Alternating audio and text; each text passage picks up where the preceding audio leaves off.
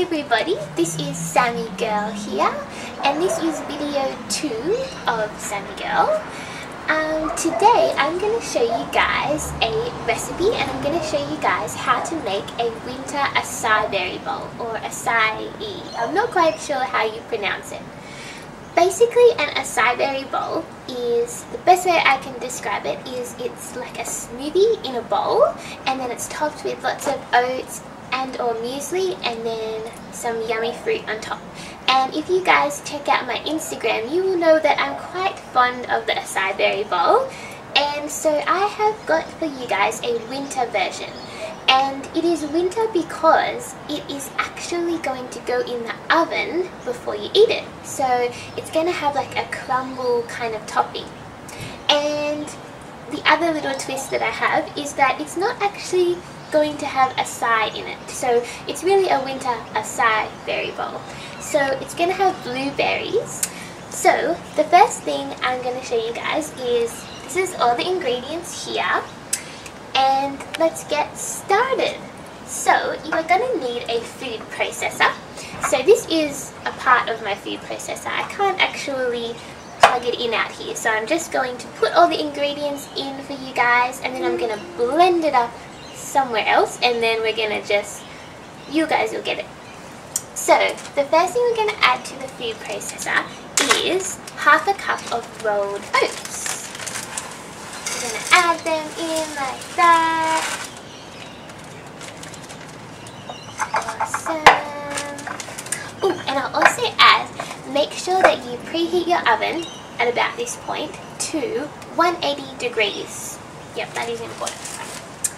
Okay, then we are going to add, I've got my recipe here, so I'm just checking. We're going to add a 1/3 cup of desiccated coconut. Add that, all this good stuff going in. So we're going to add that to our food processor.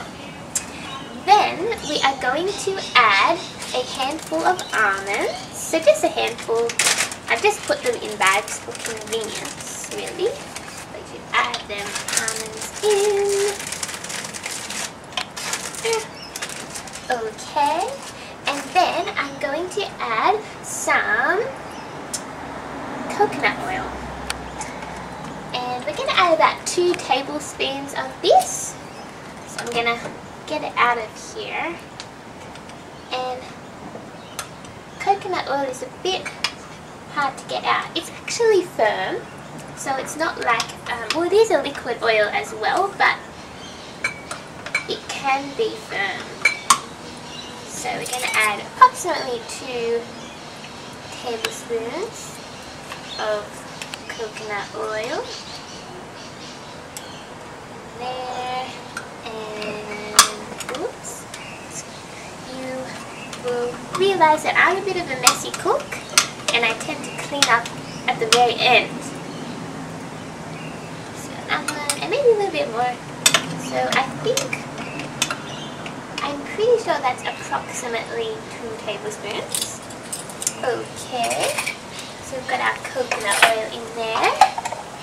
Then we are going to add 1 teaspoon of vanilla paste, but you can also add vanilla essence if you want, but vanilla paste is just a little bit more natural. So if I can open this, go. We're going to add 1 teaspoon, yes, 1 teaspoon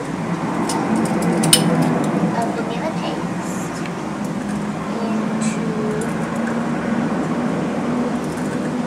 our mixture.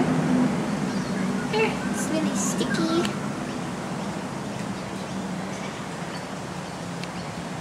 Into there. And it's hard to get it all off. Just add what you can. Approximately 1 teaspoon. Okay. And then we are going to add 1 teaspoon of cinnamon, or you can just kind of sprinkle it in. So I'm just going to sprinkle mine in because it's easier. Just going to add approximately 1 teaspoon of cinnamon. And last but not least, I'm going to add a little bit of honey. So I'm going to add just about 1 teaspoon, but it really doesn't matter, just for sweetness. And you can always add honey at the end as well, which we're going to do anyway. So add our honey. That should do just fine. Okay, so I'm pretty sure we've got everything we need.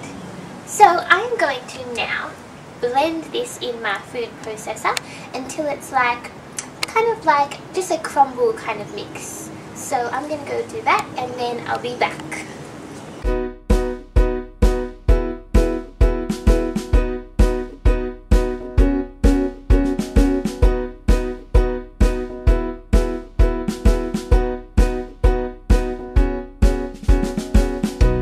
So I have just done my blending of our crumble mix, and this is what it looks like. So I've just put that through the food processor and just pulsed it, and it's kind of just like a light crumble kind of topping like you would have on an apple crumble. And so I've done that now, and I'm going to set that aside. And I just wanted to make a point that before, when I told you to put the oven on, make sure you have a grill. Put the grill on. So not necessarily the oven, just put your grill on to 180 because we want that crumble top to crisp up. So I'm going to put that aside, and now I'm going to do the smoothie part. So always do the smoothie part after you've done the crumble part, because otherwise the smoothie kind of emulsifies and you want the smoothie to be all nice and creamy and mixed. So, again, I've just got half of the blender. I'm going to blend it inside and then I'll bring it back out here. So first of all, you're going to add your almond milk. So this is half a cup, and you can add more or less depending on if you want the smoothie to be more runny and more creamy, or if you want it to be just a little bit more thick, put less milk in. I like it quite thick, so I'm going to put half a cup, although I might even put a quarter cup, but I'll see how it's going. I'll just put my half a cup in there.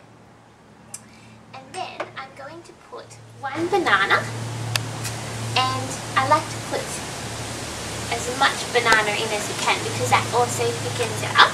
So put your banana in there, like so. And then after that you're going to add your frozen blueberries. So if this were an acai berry bowl, you would add your acai berry, but we are going to do blueberries today.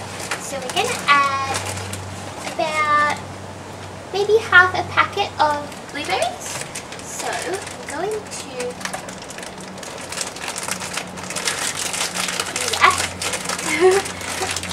I should have brought some scissors.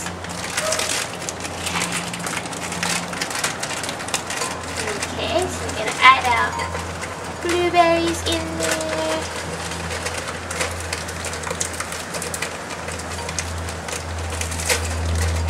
Like this. I think that's going to be enough. So that was about 1/4 to half of the packet. And now I'm going to blend this up, and then I'll be right back.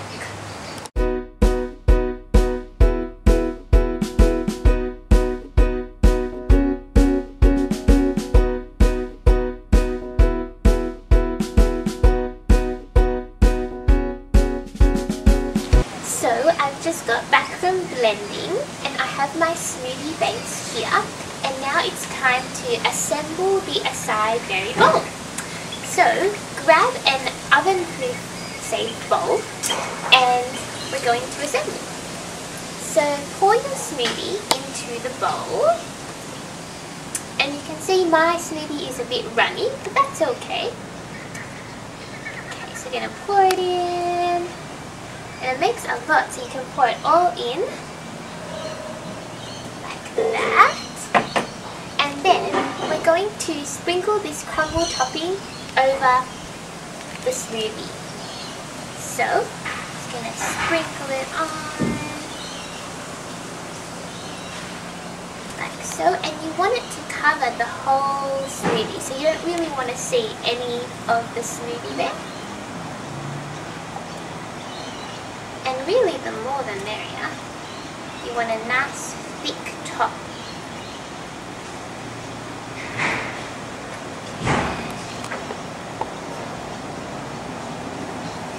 Okay, I think that is good. So this is what it looks like. I'll just show you guys. So you've got your crumble topping up here, and underneath is the smoothie. So what you're going to do is you are going to put this in the oven for 10 minutes and make sure the grill is on, and just keep a close eye on it because it can burn really quickly. And so we're just going to put it in the oven, and then we're going to bring it out, and I'm going to put all the toppings on, and that is the best part. So I'll be right back.